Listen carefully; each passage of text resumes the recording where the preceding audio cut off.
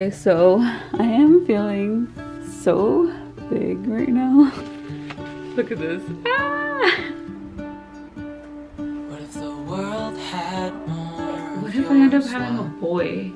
What if the wind could spread? Okay, you guys, so I am 36 weeks pregnant and I'm starting to freak out because I'm so close and I have not got anything ready for the baby. I've been ordering things, I've been receiving things from my registry. I haven't like really opened anything. So I need to do that like now. And so today I'm going to wash the baby's clothes and prepare like the essentials, like her sleeper, the co-sleeper. I need to at least have that ready in case I happen to go into labor earlier. I started freaking out like this week because yesterday was Sunday, so I did my groceries. By the way, I did the grocery shopping and I did pickup, and that was just so nice because I take so much time doing the groceries every week on Sunday, and it just like takes up so much of my energy and time. I got my first order pickup today, and so far so good. Everything on my list was added, but I'm gonna check it out once I get home and see how I like the quality. And the quality was amazing. I'm glad I finally started doing that. But although I didn't like actually do the shopping yesterday, I came home and I started cleaning out the fridge, doing a bunch of dishes and bending down and just like doing so much. And then I also started cooking dinner. Like from the moment I walked in the house after the groceries, I was nonstop for like an hour and a half, and I noticed that like my lower back started kind of hurting. I started getting some pain back there, not like pain, but you know, it's just like you can kind of tell like your stomach is tightening, and that's pretty normal, especially around this time. I'm 36 weeks and Braxton Hicks are very normal, but it was just getting uncomfortable. And usually when I feel that uncomfortable feeling, like the mild cramping and the Braxton Hicks, I try to relax and I drink water, I go pee, because all those things usually help. It just kept happening and I think my body just needed me to chill. I don't imagine myself going into labor early, but yesterday made me think like, what if I do go into labor early? Plus I'm not even considered full term yet because I'm not 37 weeks yet. So if I were to go into labor before 37 weeks, I'll be 37 weeks this weekend, and I cannot have a home birth because I'm not considered full term. I would have to go to the hospital, which would be crazy. I'm feeling better today. My husband gave me a back rub like before bed, and I swear I feel like he drained so much tension from my back. Like it just felt so much lighter and so much better. Let me give you guys a bump date. Okay, so I am feeling so big right now. The last time my midwife checked, she thinks that the baby's head is right here, her like butt is up here, and her legs are like this way. I told her that I had been feeling a lot of kicks right here and they were very strong. So yeah, it makes sense that her head was here, her butt is here, and her legs are here, because whenever she stretches out, like it just like kind of hurt. I was thinking like, after my husband gave me that massage that helped me relax, I started feeling like a little bit of lower cramping, but like in a different way. It felt more like just like pressure, and I thought to myself, maybe the baby's head is dropping and maybe that's why I started feeling this way today. I have to get the baby's clothes washed today and put away. If she happens to come early, I at least need some clothes for her. And then another thing I started freaking out about was, what if I end up having a boy? Because I've only had like 2 ultrasounds or 3 ultrasounds in this whole pregnancy, and the last one I had was at 20 weeks, which was when they told me the gender. And I don't know, like I just started freaking out because with both of my girls before this, I had ultrasounds later on in the pregnancy when the baby was bigger. I'm really hoping that it's a girl because I've been getting everything for girl, and I'm pretty sure it is a girl, but you know, there's always that like small tiny percentage chance that it's not. We're gonna try to stay calm, breathe through this all. I have to get all the clothes ready. The nursery like needs to be done this week for the most part. The crib will be here on Wednesday, so which is in 2 days. My husband should get that built pretty quickly, and then we just kind of got to set things up. I mean, the nursery is not a super priority because the baby's gonna be co-sleeping with us, but I still would like to have that done. You know, that's not something I want to really worry about after the baby is born. Another thing I need to do is I want to get the car seat installed, because my midwife also suggested that I have it installed by 36 weeks just in case, like, you know, like I go into labor early. I just want to get that checked out and see where I'm going to put it, because we have a 2-row car, and so the back seat is going to be completely full, so I need to figure out like where's the best place for the baby's car seat. Let me show you guys all the clothes, the clothes that I have so far. So check out this whole disaster going on here. I know. This huge room here, it's a really big room. It's the guest room slash school room, and then I'm gonna have the nursery section on this side. And then my office is in here, which is like super messy right now. I just thought that it would be nice to have a crib. The crib is gonna go right here. You know, during the day, if I'm doing school with the girls, we can be quiet and have the baby sleeping here, maybe with the sound machine. I need to put curtains up right here. My husband needs to install the rods. And I'm still not sure if I'm keeping that lamp here because I don't know if it's gonna go with like the look here. I'm gonna show you guys a like nursery tour and reveal when I get it done, which should be hopefully soon, very soon. My daughter Jane, the older one, she's been putting all the stuff away that I get. She just like is so excited. I mean, I'm excited obviously, but like I just like get my packages and I just leave them. Like I don't even open them because I'm not ready to tackle them yet. But Jane gets so excited to open everything and she puts it away and she opens it up and just looks at it sometimes, and it's so sweet. I have like things that need to be washed here, like swaddles and blankets and clothes. And then here's like other little things that need to get taken care of and put away and washed. I honestly forget what I have because I haven't been looking at it. There's diapers down there, changing basket. Okay, so I called the girls because I promised them that I would involve them in this part because the girls want to be a part of this whole thing. So I have this little basket here that we're gonna put all the baby's clothes in. Here we have a bunch of clothes and a bunch of things that need to be washed. Oh my God. Okay, so I was struggling trying to figure out if I should buy more of these kind of sleepers because baby's going to be born in June, and I've always had babies in the cold time, so I don't know if they still need long sleeves and you know these kind of things to sleep, these sleepers. But I think they do, at least at the beginning. So this one's 0 to 3 months. We got this one a while ago, but I wasn't sure if I should buy more newborn like sleepers. But it's gonna have a little bit loose just to be comfy. Yeah, I think this one's so cute. This is newborn, it's so tiny. This one's gonna be a good like pajama. These cute little ones that we bought at Old Navy a while ago, and they're so cute. These are from my registry. What size are these? 3 to 6 months. This one's just a little bit bigger. So I put this brand Mushy, I think that's how you pronounce it, on my registry because the things on their site are so cute, and I love the colors, like the neutral colors. So these are burp cloths. They're a lot bigger than I thought they were. These are made with 100% organic cotton, so this is totally like my jam. Look at how cute this is. These are very light and they won't make her too hot, so I can wrap her up in them or just like put them over her. This one came with 3, and I just love these colors. They're just neutral and beautiful.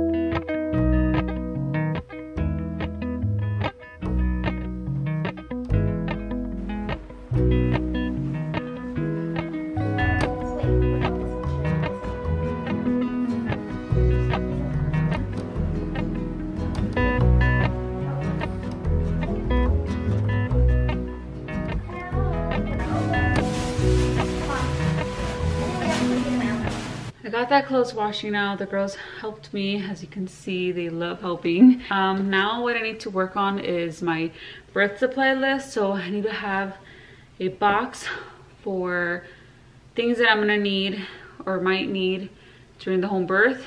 Midwives obviously provide certain things, but some of the things I need are like tablecloth to like protect my bed or my carpet and just like furniture, towels, pillowcase, washcloths.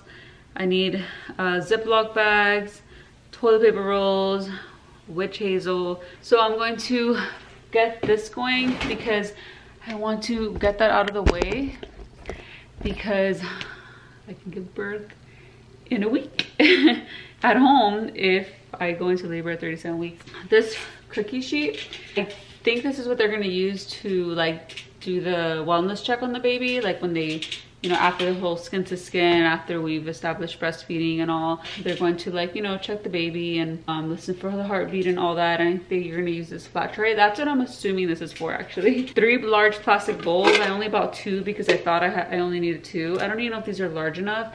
I don't even know what they're gonna be used for. But now that I think about it, maybe it's like for throwing up or something. Or like to catch placenta, but then it's like, why would I need 3? Maybe it's just for backup, but I'm gonna ask them what these are for, because I don't know if it's really necessary that I buy 3, because I don't really like plastic, first of all, and I don't want to keep buying more of something that I'm like don't want in my house, you know. 8 bath towels, which I think is a lot. Here's 1, 2, 3, 4. So I need to get 4 more bath towels. 12 washcloths, which I have them all here. Here's 12.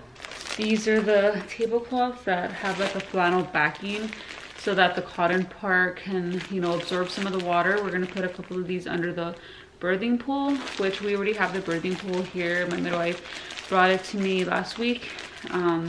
So yeah, we have that already. Some garbage bags. Then we have the Ziploc bags.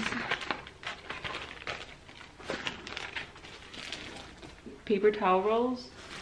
Some hydrogen peroxide and some witch hazel, and then a thermometer. Just not sure if this can be used on the baby too. Okay, so this is so far what I have. I almost have everything in here. All I need to add is a few more towels and some bed sheets and a pillowcase, which I need to wash, and then I'm gonna pack it in here. And then after that, I just need 2 toilet paper rolls, which are downstairs. So after that, everything is pretty much packed. I also forgot to mention that I need to add menstrual pads in there, which I haven't bought, but then I remembered that I got my birth box kit delivered. So I just want to show you guys a little bit of what's in here. This is the kit that's delivered through my midwives. They order it through a company that provides like birth kits for home births. So this is like some of the stuff that you would normally receive at a hospital. Kind of the same thing, I just already have it ready. I thought it was so cute because when I first opened it, there's this welcome sign, and then there's like the place to put the baby's left and right foot, and then like the time the baby was born and all, so that we can have documentation of that. And then here we have a liner. They sent me the liner so that we can prepare the pool before the midwives arrive, and then, you know, my husband could put this in the pool. And then we have the hose so that it can, I think it's like a 25-foot hose, but my husband still needs to measure and see if this is going to reach from the restroom to where the pool is going to be set up. If not, he has to buy another one. And then we have some gauze sponges, just like things you would normally find at in the hospital. They sent me the Harry bottle. So I'm glad that I didn't even realize that they were gonna send me all these things because I was so close to ordering one. We got the Harry bottle there. We got some of these pads that go under. They're kind of like those pee pads that dogs have, but you know, the ones that they have at the hospital too. And then here's some gloves. It says sterile gloves. We have a few of these. And then these are, oh, I didn't even know it said this. It says on a row now to find other items wrapped inside. Let's see. Oh, okay, so we have a measuring tape and lube. That's funny. And these are actually those, you know, those underwear that they give you after you give birth. So I'm glad they gave me those too, because I was going to order some. They gave me these and I was like, oh, they gave me baby diapers. And then I pull one out. I'm just like, this is not a baby diaper. This is huge. And then I opened it up and then I realized it was a diaper for me. Ah! When we opened this, I opened it around the kids and my husband. Look at this. Ah! And it has like the thick like pad right here for like after birth. I was like a little bit embarrassed for some reason. I was like, this is kind of embarrassing. Like I got diapers for myself, but like obviously it's not really embarrassing. It's just part of the process. My husband was like, we should he's like, we should have a diaper party and we should all wear diapers, like the family, like me and the girls and him. And I thought that was so funny. I don't even know what these are. Oh, these are like the underpads. I guess we got more. And then we got, oh, this is the perennial cold pack for, you know, the cooling ones. Wow, it's been so long since I've had a baby. So I got 2 of these.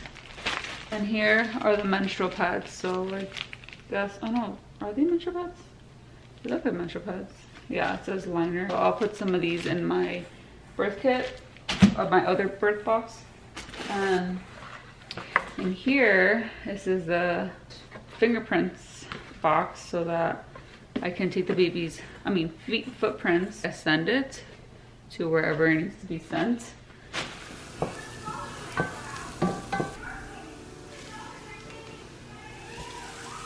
Okay guys, so I am in the middle of making dinner, and I'm making some chili today for dinner, and I'm going to make some cornbread. I have this cornbread mix from Sprouts that I'm going to whip up in a bit.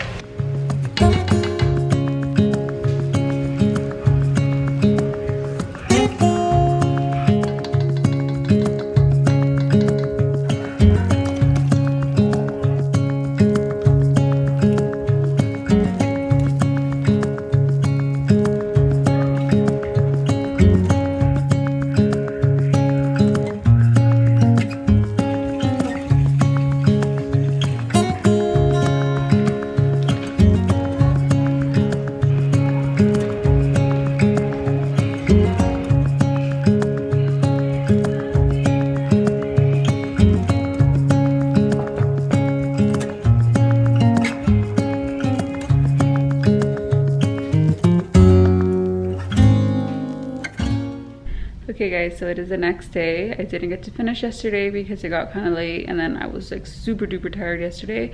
But right now we're actually gonna go and install the car seat. So I'm curious to see how it's going to be with 3 car seats in a row. So let's go figure it out right now. Okay, so we bought the Graco Snuggle Ride 35 Lite Alex. So we bought this one because it is like supposed to be smaller in width, and we need smaller width because we have 3 car seats now. So let's see how this goes. Okay. Yay, it clicked, right? Yeah. Okay, now try to lift it out. It didn't come out. Oh my gosh. Is it me, or does it seem like it's leaning against that? Let me go check. It does look like it's leaning. Okay, so here we have the little test run. We got Jane with her booster, her new booster, baby in the middle, and Julia and her car seat. Your doll. But it's so hard to like put the seatbelt on and everything. It's kind of tricky for Jane to put her seatbelt in. It takes like a 5-minute or a... We kind of cleared up here. The girls helped me so much. And I'm gonna show you guys. So this was all like, not like this. So we put some diapers here. We have newborn size. We have a bunch of these wipes here, the water wipes. And since these drawers are the smaller ones, I'm putting like the smaller items. And so we got her hair bows. We got a few pairs of shoes back there. We have washcloths, muslin blankets. We have some socks there. We have like a random bib that we were given. This drawer, we have the newborn size clothes here and the 0 to 3 months. It kind of looks like a little bit, but these drawers are very deep. So there's a few things stacked up here. I probably still need to buy more, maybe 0 to 3 months. For sure 0 to 3 months. Because newborn, I know they won't last in it for so long, but yeah, there's still also some things that are coming in the mail. Okay, and then here we have more blankets, swaddles, muslin swaddle blankets. We have receiving blankets, more of a thick blanket, and then here are the extra changing table covers. So we don't have so many thick blankets because, you know, she's gonna be born in the summer, and then we keep the house at a good cool temperature. So we only have 1 thick one so far, but I still have more that are coming in the mail for that as well. And then here we have like the older clothes, like 3 to 6, 6 to 9. Not so many because we are literally starting from scratch with this baby. I don't have like any more clothes from when the girls were babies. So that would have been helpful if they were closer in age. And then here we just have random things. I have the birth pool liner there, the hose for the birth pool, and then just like random samples, and also just like instructions and things that I might reference later. And then here I have the changing table. Here's like the one I was telling you with, this is like a cover that I can remove. And then I'm going to load this up with more diapers. I have some baby wipes here. I have this sound machine, this travel size one that we're keeping in here as well.